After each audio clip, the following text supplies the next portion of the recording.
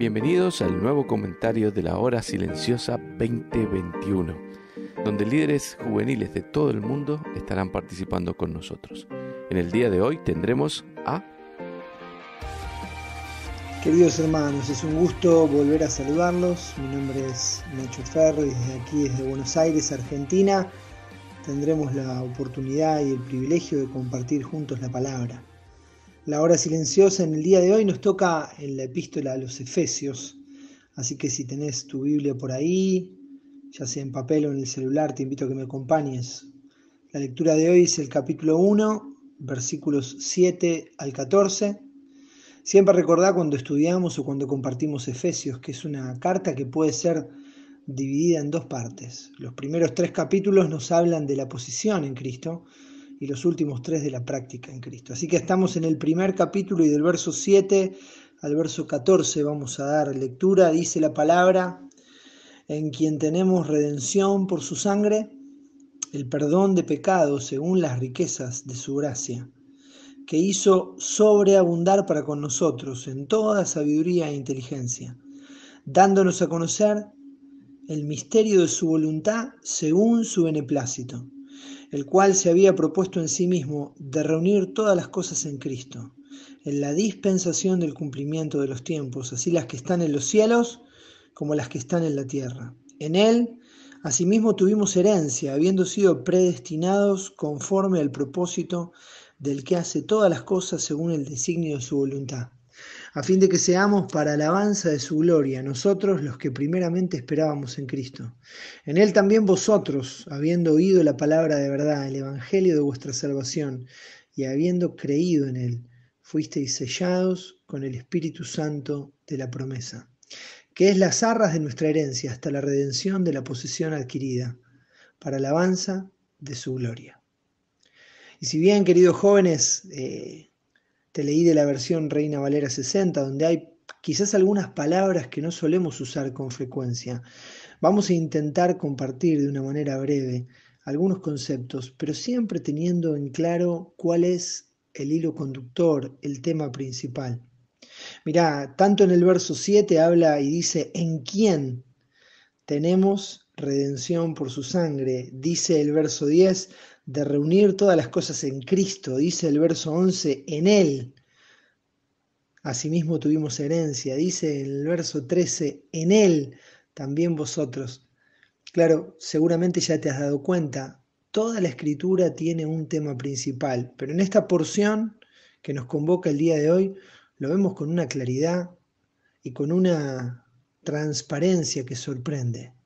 El apóstol Pablo, pero Dios mismo, va a estar guiando nuestros ojos, nuestra atención y nuestro corazón hacia Cristo. En él, como dice el verso 7, encontramos redención. Es una palabra interesante. Es esa palabra que se usaba para comprar y rescatar a un esclavo en el mercado y darle luego la libertad, redimirlo. Eso es lo que tenemos en Cristo. Estás del otro lado y podés recordar el día en el que Cristo llegó a tu vida, el día donde Él se transformó en tu Salvador personal solo por una obra de su gracia, donde Él abrió sus ojos. Por eso comienza el verso 7 diciendo: redención por su sangre, el perdón de pecados según las riquezas de su gracia.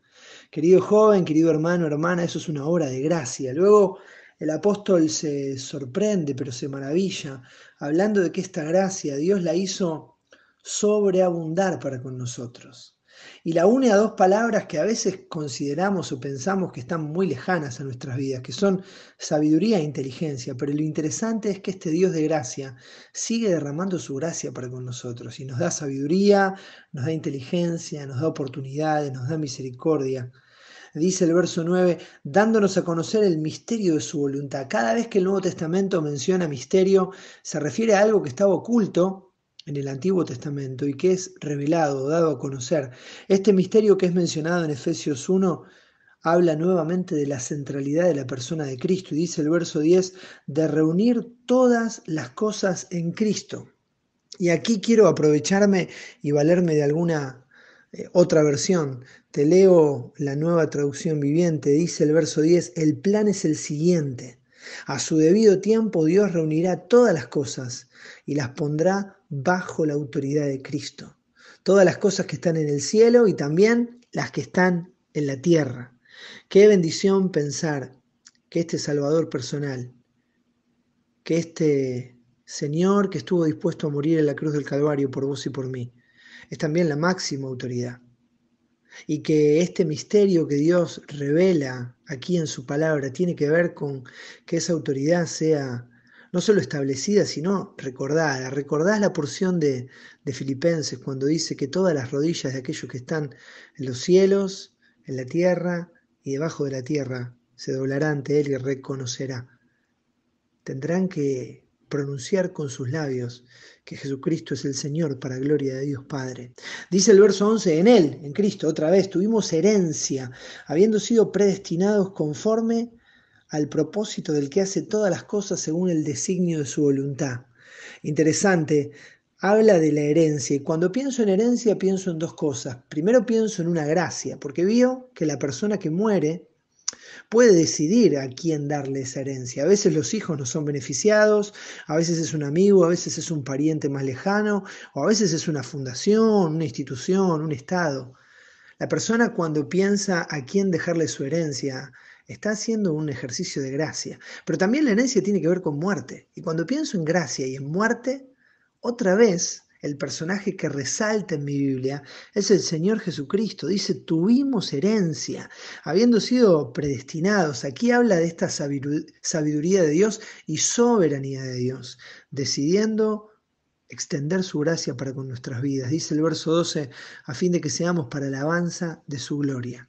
Nosotros los que primeramente esperábamos en Cristo. Muchos entienden en este verso una referencia a los judíos. Dice que los judíos que hemos creído seamos para alabanza de su gloria. Y el verso 13 dice, en Él también vosotros, y muchos ven aquí a los gentiles, habiendo oído la palabra de verdad, el evangelio de vuestra salvación, y habiendo creído en Él, fuisteis sellados.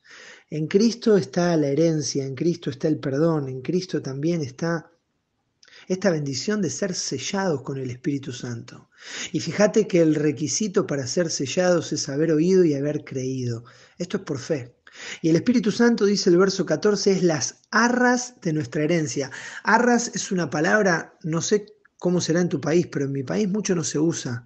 Por eso quiero explicarla. Dice la palabra de Dios, dice Dios, que el Espíritu Santo es la garantía de aquello que vamos a recibir de manera completa cuando estemos en el cielo con nuestro Señor. Esa herencia completa, ¿cómo sabemos que es segura? Porque el Señor nos ha dado de su Espíritu, aquellos que hemos oído y aquellos que hemos creído. Y termina diciendo que esto es para alabanza de su gloria. Querido joven, amigo, amiga, hermano, hermana, espero que la visión de Cristo en Efesios capítulo 1, del verso 7 al 14, te lleve, nos lleve juntos a poder entender que el Señor es aquel que merece recibir alabanza, que merece recibir gloria y que debe ser recordado y vivido en cada uno de nuestros días como lo que es el centro de todas las cosas, aquel que en el cumplimiento de los tiempos será de una manera práctica y gráfica Rey de Reyes y Señor de Señores, pero ya lo es.